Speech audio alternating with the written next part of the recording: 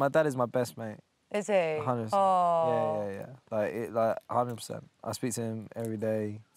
I used to have Spandau Ballet on my wall. Did you? Does that creep you out? No. I really did. I really loved your dad. He was my absolute favourite, yeah. The funny thing is, so was my mum's. Oh, did she? Yeah.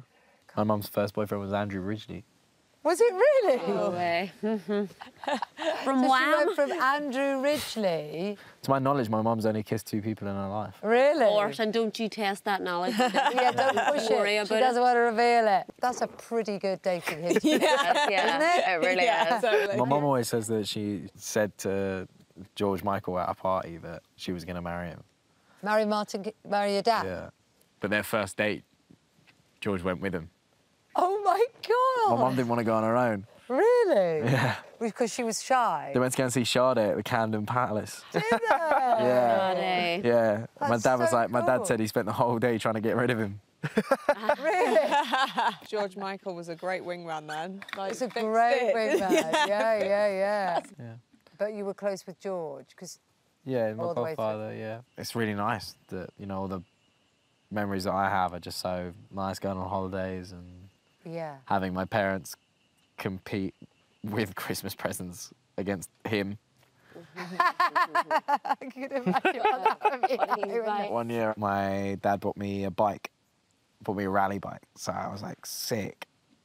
And then I remember George came to the house and brought in my present, and he had gone to Harrods and bought one of those electric cars, you know, the big one. But not just that, it was a Batmobile. And it was great to see Roman upping about that, because I think there's a bit of him genuinely that's quite shy about it. Not because he's in any way ashamed of it. He loves his mum and dad. But he's quite private about it, because obviously he's got his own career and his own life. And how extraordinary it must have been to be, you know, in that environment growing up. My dad was 16 when he signed his first record deal. The story goes that Gary started Spandau Ballet, and my nan came in one day to Gary and said, you're leaving Martin out. You've got to put him in the band. Begrudgingly, Gary had to put my dad in the band. Could he play an instrument at this point? No. Oh, really? No. Could he sing? No. Still can't. He still hasn't. Really? He still hasn't realised his mic wasn't on for Live Aid. Really?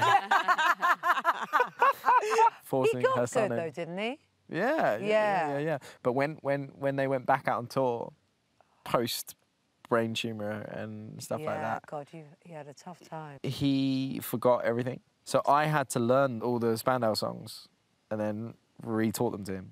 No. That's epic. Yeah. How can my dad not be my hero like for all of that?